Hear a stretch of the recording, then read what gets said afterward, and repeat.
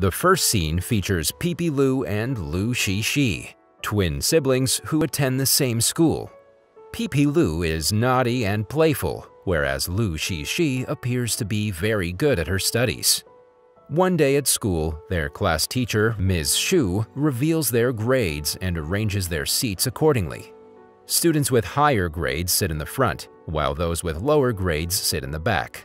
After a while, the teacher announces that whichever student receives the highest grades in the upcoming test will receive the City Achievement Award and will be guaranteed admission to the top middle school. Later at home during dinner, the twins' mother, Jing, inquires about their day, and the little girl mentions that she was praised by her teacher. However, she also reveals that Pippi Lu was punished, and hearing this, Jing scolds him to be more like his twin sister.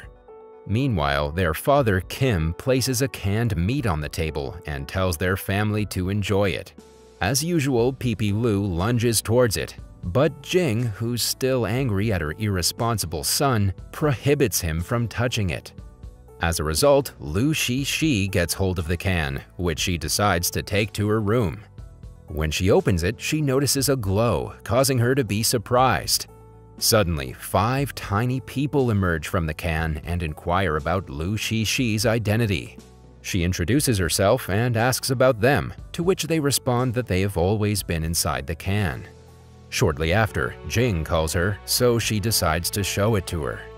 However, when Lu Shishi remembers how her mother used to throw away her pets, she hides the tiny people and lies that the can was empty.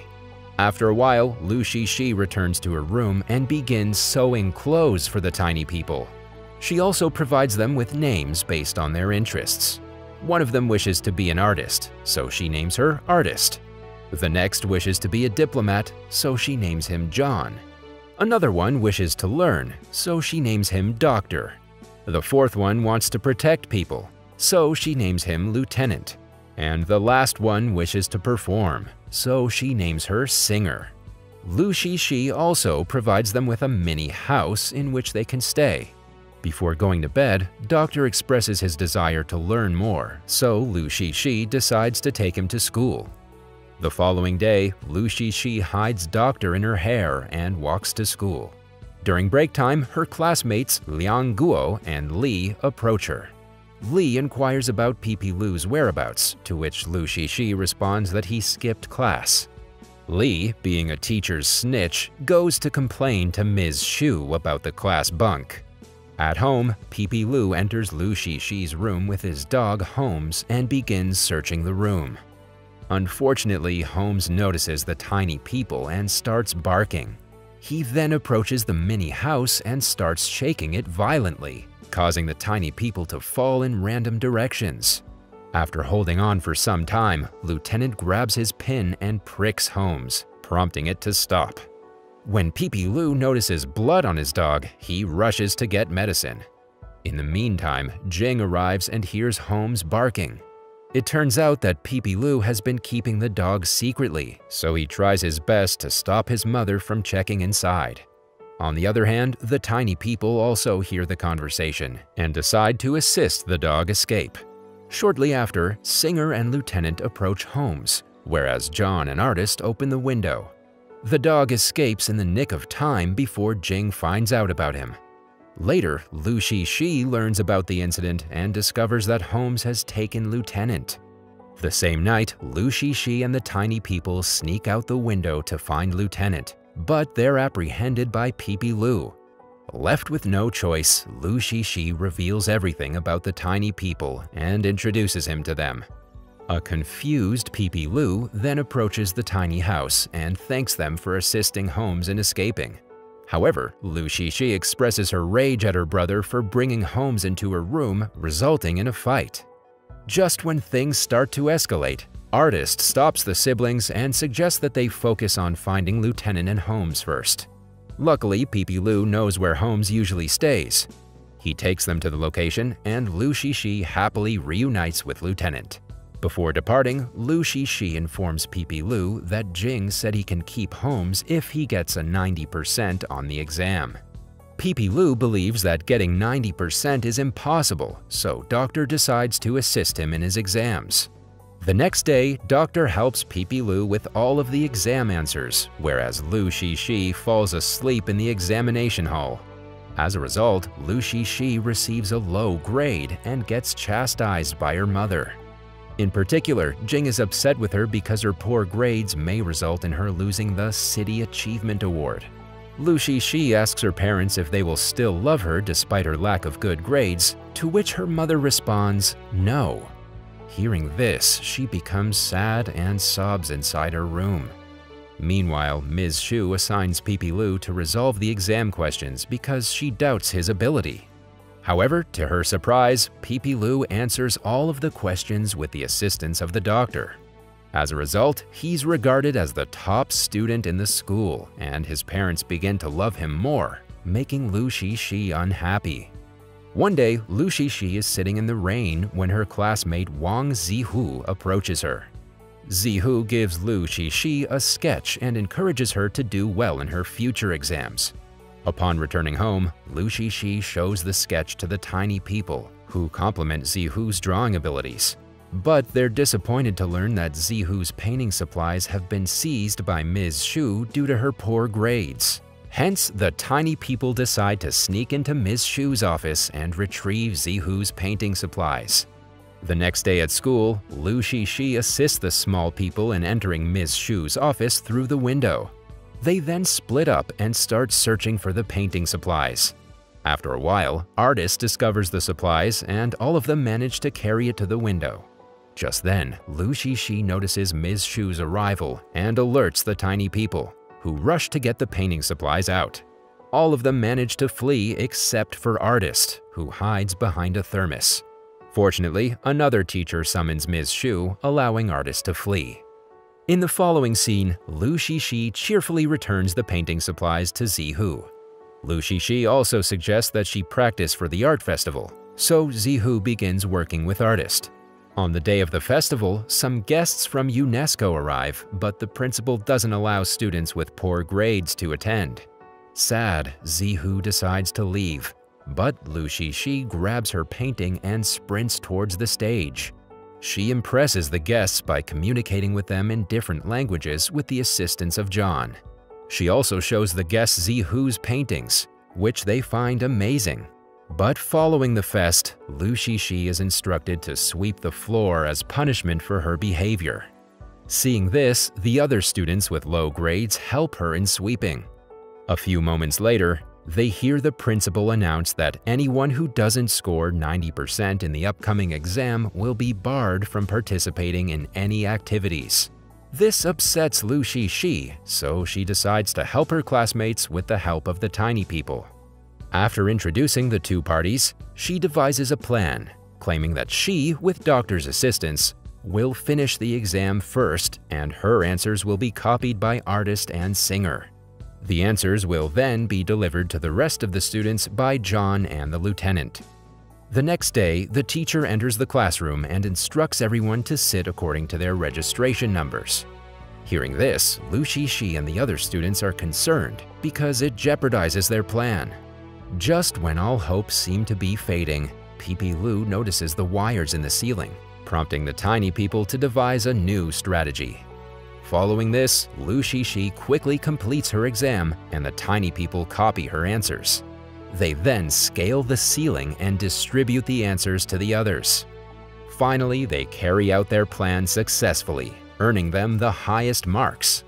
However, their joy is short-lived as they're summoned to Ms. Shu's office. Ms. Shu and Director Chen confront the students and berate them for cheating. It turns out that Li had discovered one of the answer papers and informed Ms. Shu about it. Meanwhile, the teachers ask for the person who passed the answers, but as expected, none of them respond.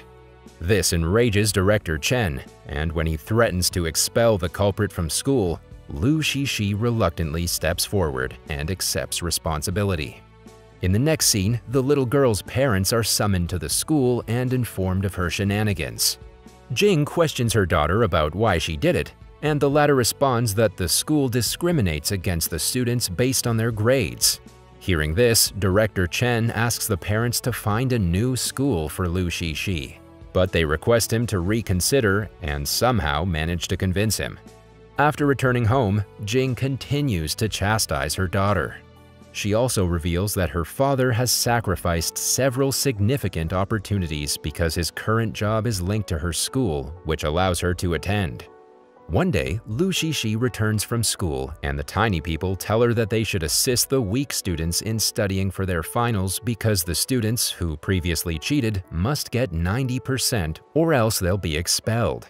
This time, Lu Shishi is enraged because she needs to study or else she'll be expelled too. She also tells them how proud her parents were prior to their arrival. Hearing this, the tiny people become sad and they leave the house with their belongings. In the following scene, the tiny people are seen living at Holmes's house. One day, they instruct Pee-Pee Lu to gather the students in order to organize a group study preparation for their final exams. Pee-Pee Lu does as told, and Doctor assists the students in their preparations. Under his guidance, the students begin to study in groups and at home. Later, Lieutenant reminds the other tiny people where they came from. Soon, they start reminiscing about their village and decide to return after the students' final exam. As they're discussing, Lee suddenly shows up and captures them in a jar. She then takes them home and asks them to assist her in her studies. However, the tiny people refuse. The next day at school, Pee-Pee Lu informs Lu Shishi of the tiny people's disappearance and decides to track them down. Lu Shishi tries to stop him because final exams will begin soon, but Pee-Pee Lu believes that the safety of his friends is more important. On the other hand, Lee leaves the tiny people in an abandoned room in the school, but they manage to escape from their jar. Unfortunately, a rat begins chasing them, causing them to run here and there.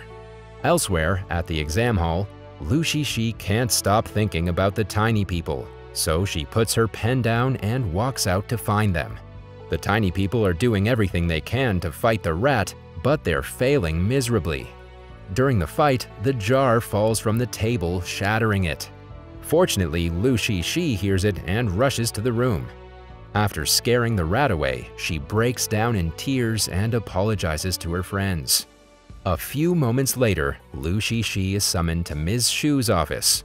When Lee returns to the abandoned room, she discovers that the tiny people have fled. She turns on the light to look for them, which causes a short circuit.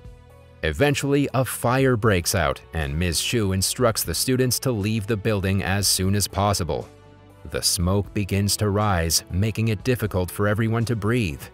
Ms. Shu assists the students in exiting the building while the other teachers try to put out the fire.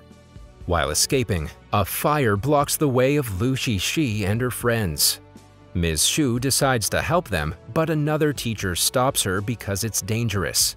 With no way out, Lu Shishi leads her friends to the roof to get some open air. Upon reaching the roof, they scream for help, but the teachers are helpless. Now, with time running out and the fire approaching, the students begin crying in fear. Suddenly, the tiny people arrive in Pee-Pee Lu's toy helicopter and provide them with rope.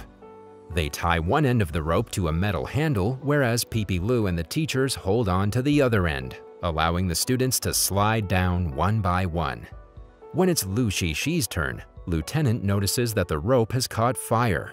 So he jumps out of the helicopter and lands on the rope, preventing it from breaking. Lu Shishi sobs as she witnesses the lieutenant's sacrifice. In the next scene, an unconscious lieutenant is rushed to the hospital for immediate surgery. However, his blood type turns out to be Rh negative, which is very rare and no one has it.